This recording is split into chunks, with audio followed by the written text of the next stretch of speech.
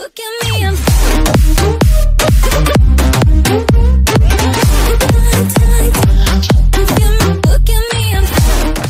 Hall of Fame running back Eric Dickerson said Penn State's Saquon Barkley is not the best player in this year's NFL draft. For me, no. I would have to go with a quarterback, Dickerson said on Undisputed Tuesday. I like UCLA's Josh Rosen, I really do. I like him as a quarterback and I like him as a person. Is Saquon Barkley the best player in the draft? For me, no. I've never been big on the Penn State RBs.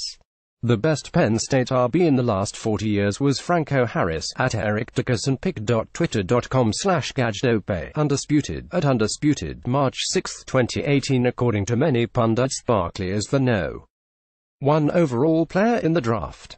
That perception was only solidified by his performance at the 2018 NFL Scouting Combine, where he ran a 4.40-second 40-yard dash, posted a 41-inch vertical leap, and put up 29 reps at 225 pounds in the bench press. He also shows his ability on tape, as he has game speed and both the ability to run the ball in between the tackles and catch the ball out of the backfield. Dickerson isn't so sure about him though, and it has everything to do with the school he played for in college. I've never been big on the Penn State running backs, I never have, he said. I could go back, and the best Penn State running back they've had in the last 40 years was Franco Harris. You've got to go back to Franco, I just never liked those guys. Penn State has a long history of highly drafted running backs, maybe most notably in recent years with Larry Johnson, who was taken 27th overall by the Chiefs in 2003.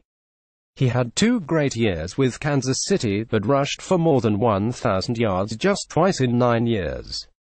While it's not the most accurate unit of measurement to simply judge a player based on the school, with busts like Keyjana Carter, who was taken number 1 overall in 1994 by the Bengals and never rushed for more than 464 yards in a season, individuals will be put up against who came before them.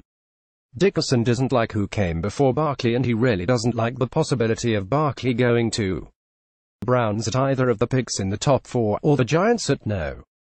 2 overall. I think if he goes to the Browns, it ain't gonna be good for him, he said. If he goes to the Giants, they don't have an offensive line. I think that will be another one that won't be good for him.